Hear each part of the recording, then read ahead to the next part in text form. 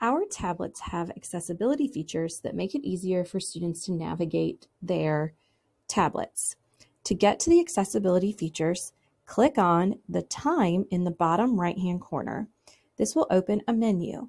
On this menu, you will see a person with their arms outstretched, or if you expand the menu by clicking on the up arrow, you will see that there is the accessibility features menu. By clicking on accessibility, this will open the menu and you can choose from the following features.